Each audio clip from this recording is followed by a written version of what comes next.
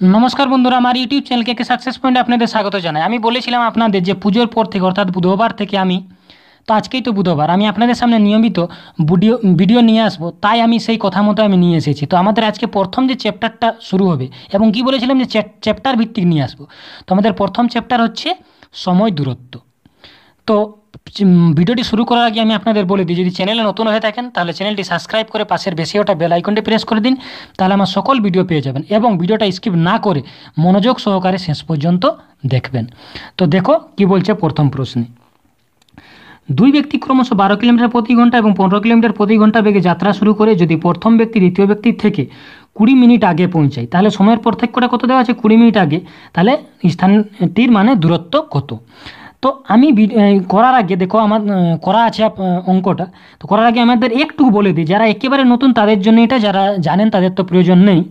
তো আমি বলে দিই যে দূরত্ব ডিস্টেন্স ডি দিয়ে প্রকাশ করি, গতিবেগ ভেলোসিটি ভি দিয়ে প্রকাশ করি, সময় যেটাকে টাইম টি দিয়ে প্রকাশ করি। এবং যদি এগুলো বার করতে হয় তাহলে কী করতে হবে দেখো, ডিস্টেন্স সমান কী হবে? ভেলোসিটি ইন্টু টাইম, টাইম সমান কী হবে? ডিস্টেন্স বাই ভেলোসিটি, এবং ভেলোসিটি সমান হবে ডিস্টেন্স বাই টাইম। এটা বার করার আর কি, এটা জানেন তাও বলে দিলাম।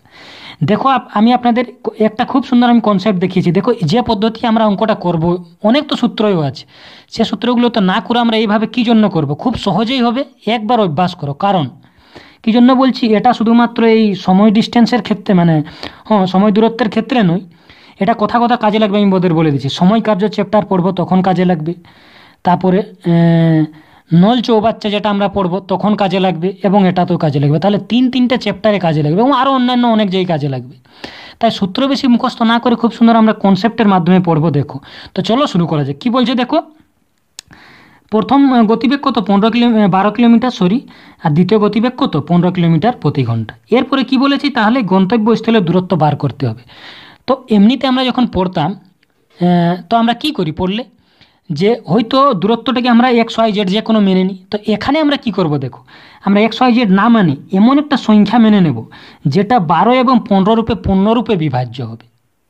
12 এবং 15 দ্বারা পূর্ণরূপে বিভাজ্য হবে, অথবা 12 এবং 15 লসাগু নিয়ে নিলেই পূর্ণরূপে বিভাজ্য হয়ে যাবে। তাহলে 12 এবং 15 লসাগু কত? 60। এরপরে দেখো, তাহলে গতিবেগ কত? 12। অতিক্রান্ত দূরত্ব আমরা কত? এটা ধরে নিয়েছি, কিন্তু ধরে নয়, এটা অ্যাকচুয়াল নয়। তাহলে গতিবেগ যদি হয় 12 এবং অতিক্রান্ত দূরত্ব 60, তাহলে কত সময় লাগবে? 5 ঘন্টা লাগবে, কারণ 5 12 60। ঠিক সেই মতো যদি আমাদের গতিবেগ 15 কিলোমিটার এবং অতিক্রান্ত দূরত্ব যদি হয় 60, তাহলে কত সময় লাগবে? 4 15 60, 4 ঘন্টা। আমরা কি দেখতে পাচ্ছি এখানে দেখো, এর লাগছে 5 ঘন্টা এবং এর লাগছে কত? 4 ঘন্টা। তাহলে সময়ের পার্থক্যটা এখানে আমরা কত দেখতে পাচ্ছি বলো তো? 1 ঘন্টা। এটা যদি আমরা মিনিটে প্রকাশ করি তাহলে কত হয়ে যাবে? 60 মিনিট হয়ে যাবে। তাহলে এই যে সময়ের যে পার্থক্যটা, অ্যাকচুয়াল যে 60 মিনিট, এটা কি আমাদের অ্যাকচুয়াল সময়ের পার্থক্য? না। কী জন্য না? কারণ দেখো এখানে দেওয়া আছে কত না 20 মিনিট।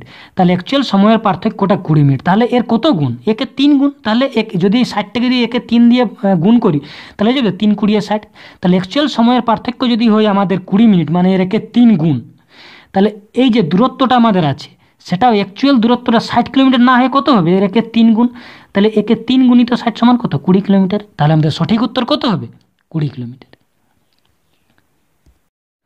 তো চলো বন্ধুরা, এরকম আরেকটা প্রশ্ন দেখে নিই, তাহলে কনসেপ্টটা আপনাদের পুরোপুরি ক্লিয়ার হয়ে যাবে এবং আপনাদের বোঝানোর জন্য তো সময় লাগছে, তা নাহলে তো আমরা দেখেই করবেন যখনই অভ্যাস হয়ে যাবে।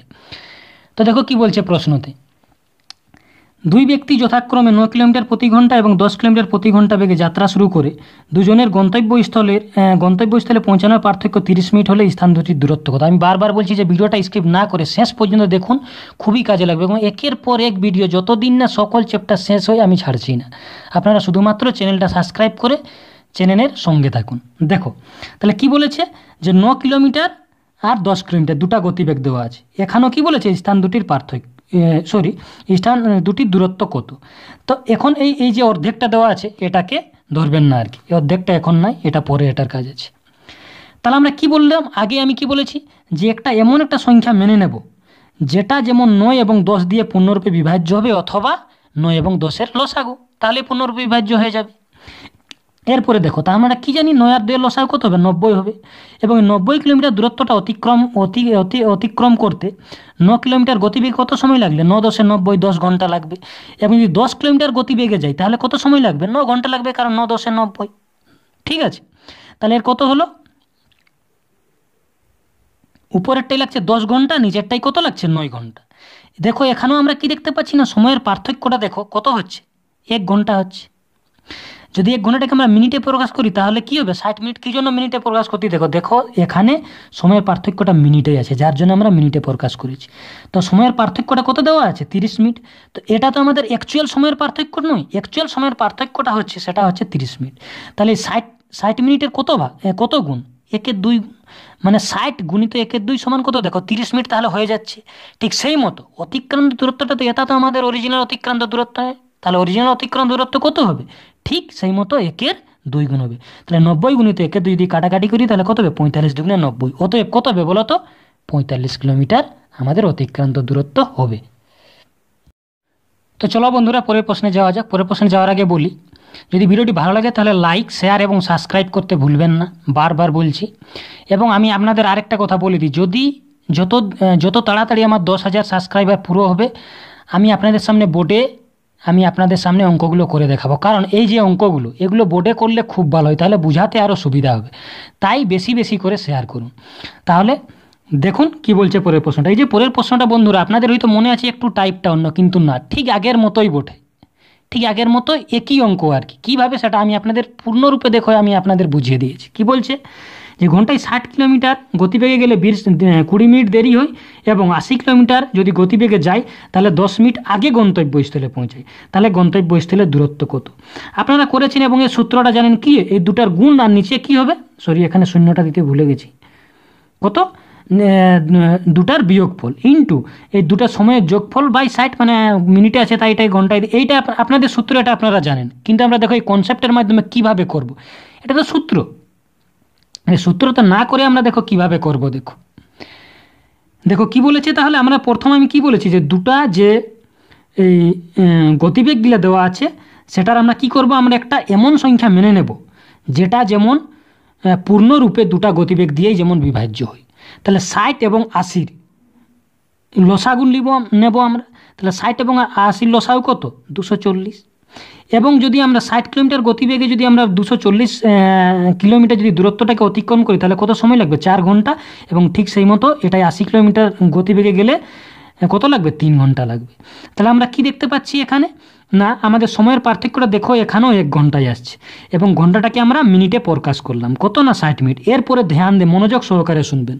দেখো এখানে কি বলা আছে, একবার বলছি যদি 60 কিলোমিটার গতিবেগে যাই তাহলে 20 মিনিট দেরি হবে, এবং আরেকবার যদি গতিবেগটাকে বাড়াই, কত বাড়াচ্ছে দেখো, 20 কিলোমিটার মানে বাড়াচ্ছে। তাহলে 80 কিলোমিটার যদি গতিবেগে যাই তাহলে 10 মিনিট আগে পৌঁছায়। তাহলে কি বলা আছে, না 1 মিনিট একবার দেরি আর একবার আগে।